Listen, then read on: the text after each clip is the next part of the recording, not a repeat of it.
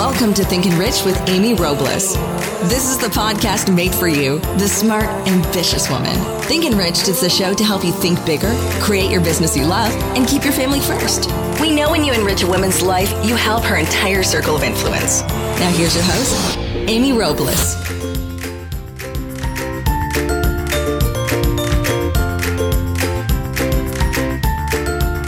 Welcome back. Delighted to have you getting started in your creating your business so you can have a little extra income, but you can still keep your family first. That's what all of this is about. So we're going to jump right in. As you start your online business, you're really excited. Your website is getting there. You're not perfectly satisfied with it, but you really like what's happening.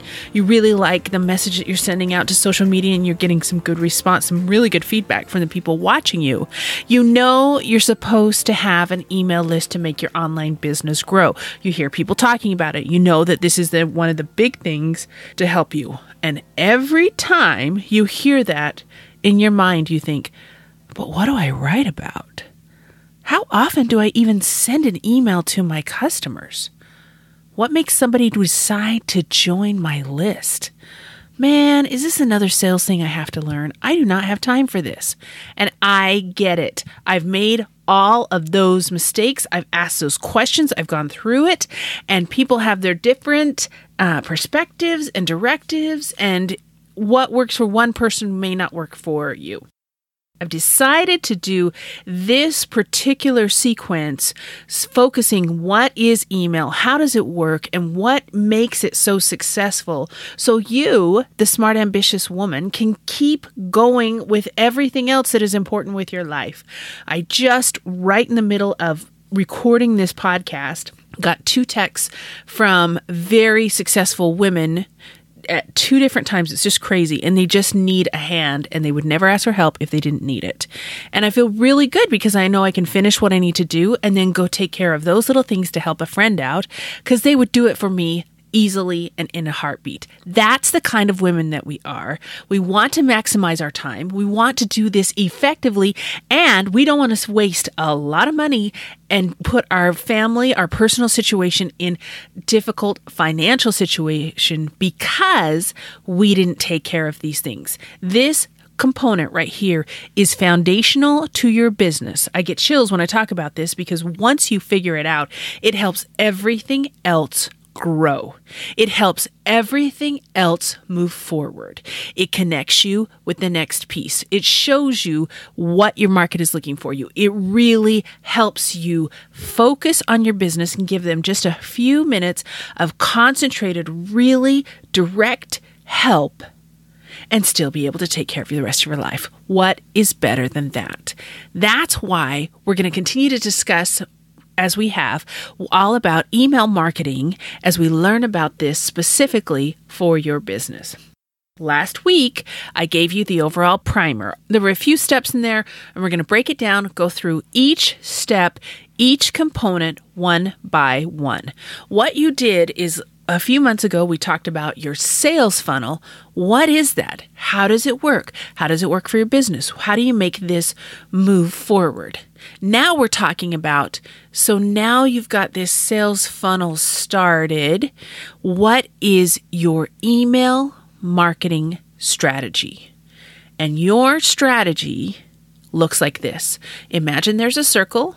And we're going to start at the top, and that is someone that is an outsider, a complete stranger, knows nothing about you, never heard about what you do and what you offer. You turn them into an acquaintance, like that kid in microbiology sat 3 rows away from you, and you can see his face, you know you would recognize him on the street, but you couldn't call him by name. You just know who he is, right? That's an acquaintance. That's what you become when you enter their email box. Then you become an ally. An ally is someone that maybe they sit next to you in class, they trust you. Now in regular life, they see you in their inbox and they like what they're seeing and they're looking for you. Man, I really like this email. I really like how it just rings true to my life. I wonder what she's like on Instagram. And that's how it starts. And they're looking for you in other avenues to find out more from you. They go to YouTube to see what do you have to offer there. And then they go to Facebook because everybody's on Facebook and you don't even have a Facebook page set up. See how this just starts to grow? People look for you in different avenues. Maybe she did something different over here. Maybe this. And they want to learn more from you. You're taking that outsider, top of the circle, go a quarter turn and become an acquaintance, quarter turn. Now it's an ally. An ally has converted that from there, they move into your insider. That is your fan. That is someone who is crazy enthusiastic about what you are offering the world. They can't help but talk about your message. They can't help but tell their friends about, oh man, she did this and it was so cool. And it was exactly what we were talking about when she's talking to her friend. And then her friend's like, who was that? What was that? She goes and learns more. And now she's signing up because she wants to turn in. So look, your one outsider has gone around the circle, become an insider who took another and told her friend, who is another outsider. Now you have another outsider to work through your email strategy. Okay, that's what you're working on. That's what you're working toward. This is how it all builds forward. Because in your insiders, they love to buy what you're selling. They love to hear. They love to be the ones in the know. There is a way that allows you to reach those outsiders, connect with your insiders, and keep continually building your business. That's what your email marketing strategy is all about. But nobody ever talks about this. Nobody ever gives you the big, broad strokes while they're still talking about specifics about your email. Okay, so you hear this. Now you're kind of getting excited. I can feel it. Now you're asking, how do you do that? Where do I even start, Amy? I can hear it, okay? When someone considers subscribing to your email list. Okay. So this now, instead of being you, the business owner, I want you to think of you, just regular person, and you're in the middle of a very, very busy shopping mall center. There are levels. You're standing on the bottom floor. You see the escalators going up. There's people walking around everywhere. It's just about the holidays times. And there are just people walking by. Some have got their bags full. Some have a lot of different things. You are just standing there taking it all in. How would you even know if you're standing in this shopping center and you wanted to invite 5 friends to your dinner party, right? Let's just start. That's what happens. You, the business owner, are walking by this person. You have bags full of great information. You have ideas and you have these little cards and you have this little bit of nugget and you have this great things to offer. But nobody knows because they're just standing there overwhelmed by what else is out there, everything going on. So step 1 to start this whole email marketing strategy, the circle, take your outsider to an insider, is to offer something to initiate that first critical interaction. And you think, I don't know, what is that? Think about, I talk about this all the time, when you go to Costco, especially just this last weekend was the Super Bowl, there were samples everywhere. Holy cow. So somehow you need to have a sampling, an offer, something that makes you stand out from the crowd. Now, people will call it an opt-in, or they'll call it an upgrade, or a freebie. I've heard it called a freemium. It's been called a giveaway. Here, sign up now and a bonus I'll give you, or a bribe. Look, I've got this really cool thing I want to give to you. I'm just really excited about giving it to you. That's because what they're doing as a business owner is creating this sense of trust. For our purposes, we're going to call it a lead magnet, because a lead is someone who is willing to listen to what you have to say. They are an outsider. You're turning them in to an insider. That's what you want. You're going to give them a lead magnet. I can hear, I know, you're thinking, so, dude, what's a lead magnet? Lead magnet is just a special name that helps your potential client see that you are an expert and you have empathy. That's what makes us different doing sales, doing business as smart, ambitious women. Not only are we accomplishing all of these different things, but we're also taking the time to really help one by one and really look out for those around us. And so you want to be able to show your expertise and your empathy as quickly as possible. So let's talk about a few of these, and I'm just going to give you a few examples of this. A good quality lead magnet would help your potential customer succeed at a new skill. So how would they do this? If you are a handwriting expert or a calligrapher and you just want to teach people how to do that really cool swoosh underneath your writing that just has the perfect scoops and it just has it balanced and it's thick where it needs to be thick and then it's almost fine, laser fine where it needs to be, you could have a lead magnet walking someone through the process of how to create that. Now you're going through teaching them the strokes. Maybe you take pictures and put it on a PDF format, a document to create for them.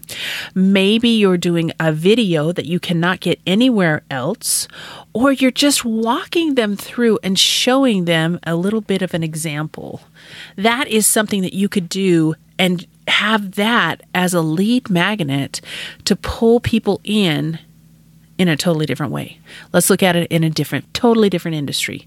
A photographer has excellent skills at creating where you're looking at a person's face, but not only can you see the person's face, you can see every single individual eyelash so close on their eye, and you can't help but just get zoomed right in. Well, that is a very focused and fine-tuned skill. And so you could explain just this one picture. Look, here's the lighting. It's a regular, early afternoon. It's a perfect time to take this picture because the sun's gone down, but it's not too dark and it's just right here.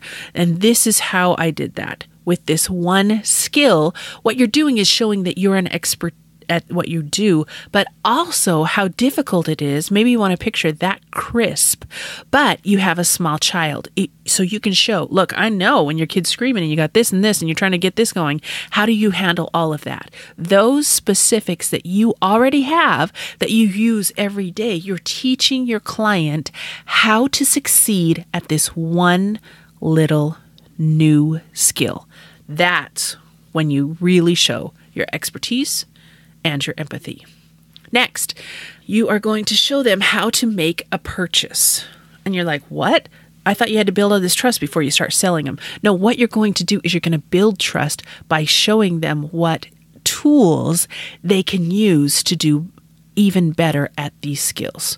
So keeping on with this photographer, instead of actually going through and wanting to show, you could say, look, I've learned how to do this and I have a whole entire course to show you specifics on this one skill, how to get that very, very crisp picture.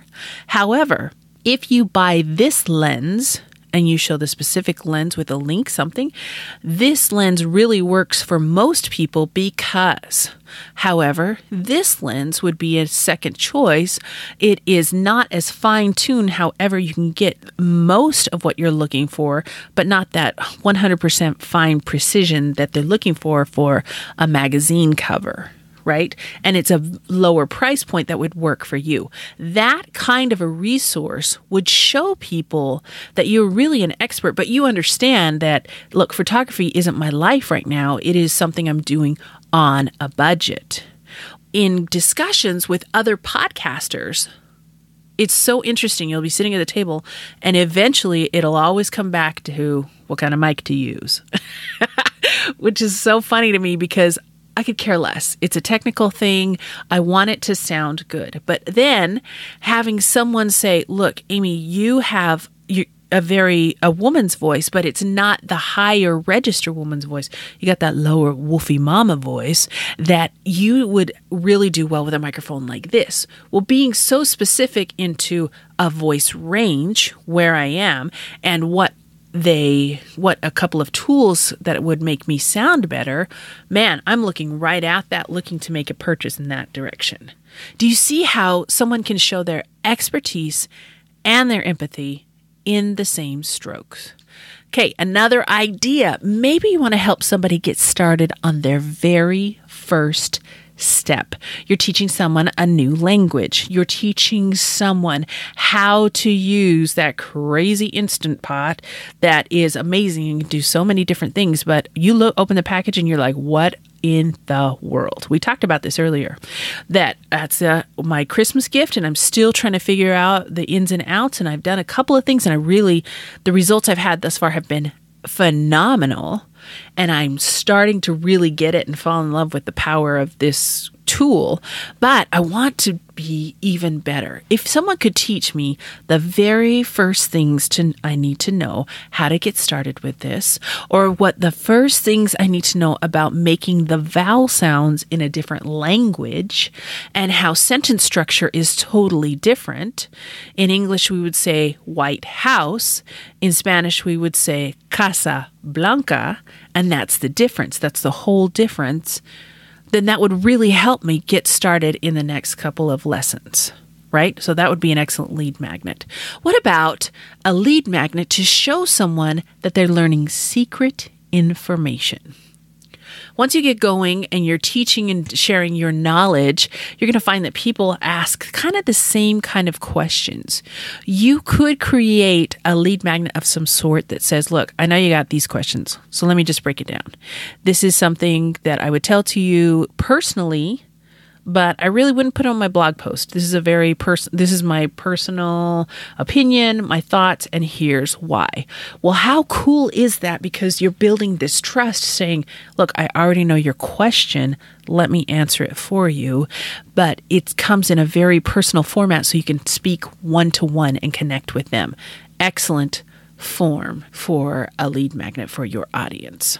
Another sort of a lead magnet would save them time. Whew.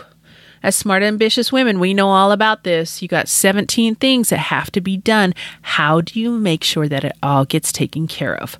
Those time-saving tips can be amazing. One email list that I signed up for, and I was just looking at it just this past week, talked about over 5 years ago. She spoke about how she learned how to do laundry in half the time. Do you think I'm signing up for that list? Oh, you can bet your bottom dollar. And she didn't save time. She just cut the steps. And so it was so much less work for her. Her family did the sorting. So that splitting up those steps, she was able to, when she would go to do the laundry, instead of taking all those extra hours, she cut that time in half. That one clue was so helpful for her, and think of how it has helped her audience. And then finally, another idea of what would be a quality lead magnet is something that eliminates extra steps. Sometimes they call them a hack or a cheat sheet. Look, do this, and you've got it done, and there you go. That would be an excellent lead magnet. So there's all these different kinds of lead magnets. That's the first thing you need to think about. Now, before you do any of this, before you start jumping in and considering, and you're sitting at the computer and you're banging your head because you're so frustrated, there's so much to do. I know that feeling. Don't get to that point. Instead, ask yourself these 5 questions. First, what does my customer want? Do they want to save time? Do they want to save money? Are they really looking for someone that can just walk them through a process and kind of handhold as they're learning this something very, very new for them? What does your customer want at this moment? Next, what is the best method to connect with my customer? Would you want to make an audio recording so you can talk to them specifically in their ear? Would it be easier to do a quick video and show them the strokes that you're doing as you're doing the hand lettering method? Would it be effective to actually just create a document, a Word document with a couple of images just to show, look, step 1, and then move to step 2 and step 3. The third question you should ask yourself before you ever start creating a lead magnet is, what do I already have to offer? Maybe you already have this all written out in one of your blog posts, and it's an early blog post, and you haven't looked at that thing in 2 years, and probably most of your audience has never seen it. Then you don't have to create something completely new. You start with that basic component, and there you go.